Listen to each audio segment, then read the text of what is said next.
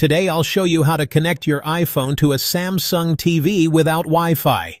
It's quick and simple, so let's get started.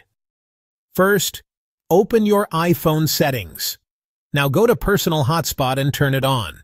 This will create a temporary network your TV can connect to.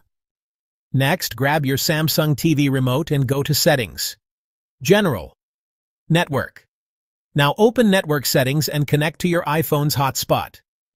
Once your TV is connected to the same Wi-Fi network as your iPhone hotspot, go back to the Settings menu on your TV and open the AirPlay settings.